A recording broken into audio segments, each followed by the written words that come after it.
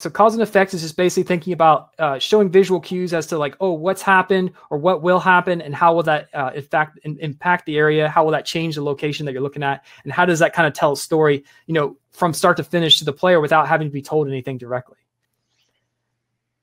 So say, for instance, you go into a space and you see like a zombie on the floor, like a dead body, you immediately know, kind of have an idea of like, oh, there's something that's happened here. Like this zombie's dead. So like, you know, immediately you have context of like, oh, there's, you know, obviously something's happened here. And the same goes for any kind of environmental storytelling. It doesn't have to be a zombie. It could be literally anything. Like all those kind of things give context clues as to what happened here previously. So we have like the plume of smoke in the background. We have like the blood scattered on the floor. We have these cars and stuff that have been abandoned, their spires. We know this space has been abandoned, but we also have an idea of like, oh, it was being used for something and now it's not. So like we have an idea that time has passed through here and there's been a big occurrence that have happened here. It's like a dangerous occurrence.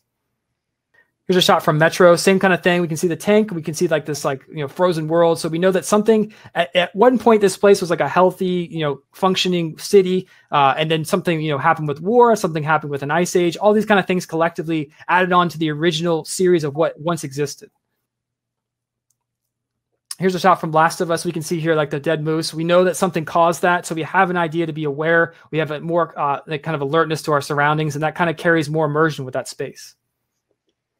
And sometimes games will even let you revisit the same location twice to give you context as to actually what happened. So we can see here on the left, we have the original area from Fallout that you start at the beginning of the game, and then the later part of Fallout after the post-apocalyptic kind of war happens. So it gives you context as to like cause and event.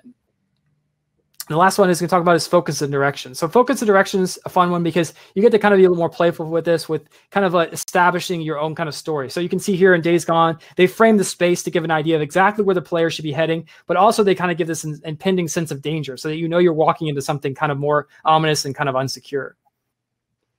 And here they're using bright red colors. They're using lighting. So they're using all their kind of available storytelling elements to really push you here. This is a little bit more over the head, but there's more, you know, kind of like lighthearted ways to do this. But this just kind of showed like you can really push like the direction of the player's view, the viewer in general, to understand what things should I be gathering here as the story's unfolding.